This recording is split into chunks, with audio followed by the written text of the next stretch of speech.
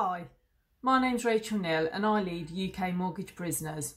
In these tough times, can you imagine if your mortgage payments doubled, trebled or even more than that? And if you didn't make the payments, that you'd be facing not sensitivity and support but eviction.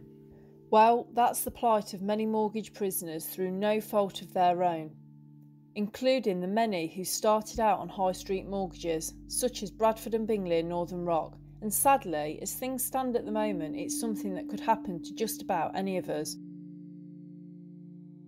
We want to change that, which is why we're forming a new charity to bring to light the terrible risks and injustices currently inherent in the financial system, and especially the way mortgages are regulated. Any mortgage today, no matter how reputable the lender, can be sold on to a vulture fund who care for nothing but profit, with disastrous results for those who are on the loan book they now own. How do we know? Because it's happened over and over again to tens of thousands what are now mortgage prisoners. Estimates now place this number as high as 250,000. With so many in jeopardy, we need to tighten up the regulation and get the law changed so that it meets people's reasonable expectations that when they deal with a regulated lender in a regulated industry, they do not get sold down the river to a predatory American company who can take them for every penny and ruin their life in the process, routinely driving people to the brink of suicide. Here's just a few examples. From a full, happy family life to the brink of suicide, the sale of Graham's mortgage to a zombie lender resulted in a breakdown and the loss of both his shop and the jobs of all his 10 employees. Working in business since he was 19 years old, Graham's mental health was completely destroyed. He was forced to lay off his team, downsize his business, struggling daily with worries about making the exorbitant mortgage payments that amounted to more than £250,000 above market rate. Jill and her home came within a whisker of repossession after her mortgage was sold on without her consent to another inactive lender who for over 10 years has been charging more than double the market rate, around £50,000 in all.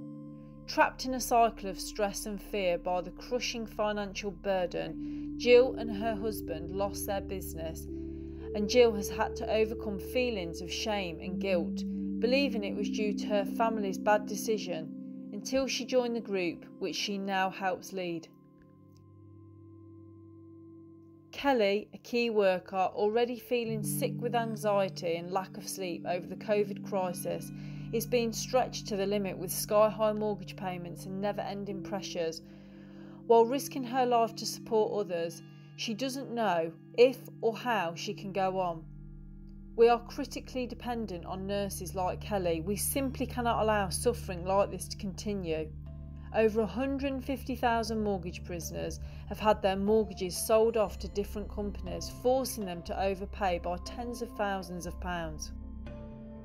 Over the last 3 years, on a voluntary basis, we have managed to get the exorbitant rate reduced in dozens of cases, being able to prevent numerous repossessions and, even more importantly, averted several suicide attempts, getting the people involved the help and support they needed.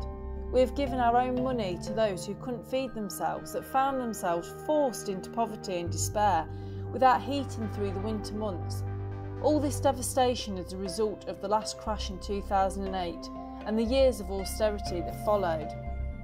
The COVID crisis and the impact it has brought to the economy means that there will be another wave of even greater hardship and many more mortgage prisoners as a result, which means that many people, through no fault of their own, will need help to avoid losing their homes, a disaster for society as well as the families involved, which is why we need your help to create the Mortgage Prisoners Charity. It will keep on the pressure to change regulation and the law, while also supporting the victims of vulture funds which continue to prey on our people. It will seek to protect us all from what I can only call a flawed and predatory system. And to change it, we need your help, not just for the money to get the charity established, the legal work, etc., and for the hardship fund we want to create, but even more than that, to get the word out. We know that there are many tens of thousands of mortgage prisoners we have yet to reach, and sadly, there will be many more in the months and years to come.